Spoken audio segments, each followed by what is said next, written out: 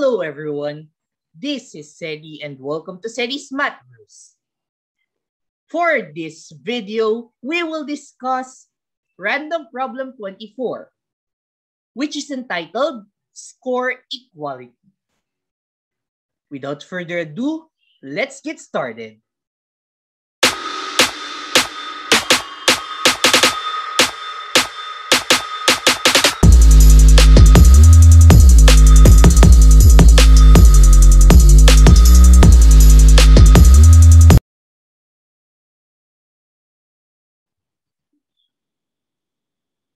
So here is Random Problem 24.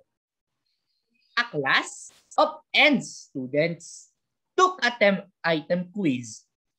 Each question merits 1 point if correct and 0 points if incorrect. It is guaranteed that 10 students will get the same score. The question is, what is the minimum number of students in the class? If you want to try this problem first, you can pause the video. But if you want to view the full solution, continue watching.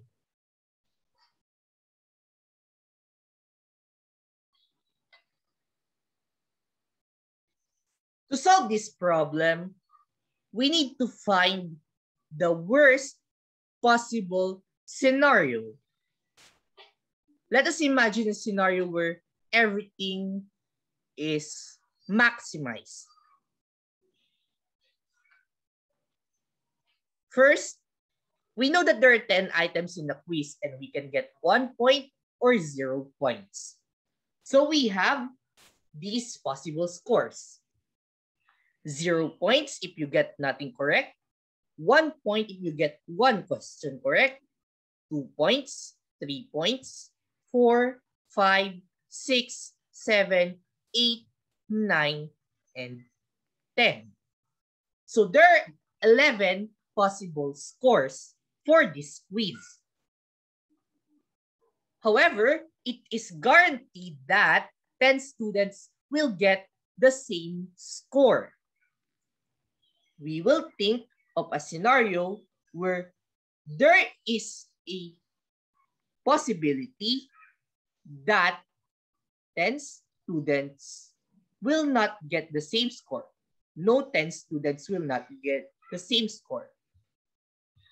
How could that happen? How could such a scenario happen? We do that by assigning 9 students for each score. So we have 9 students who scored 0, 9 students who scored for 1, and so on.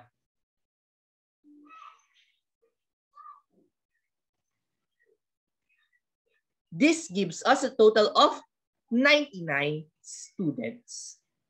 And we use a principle that is well known in combinatorics, which is pigeonhole principle.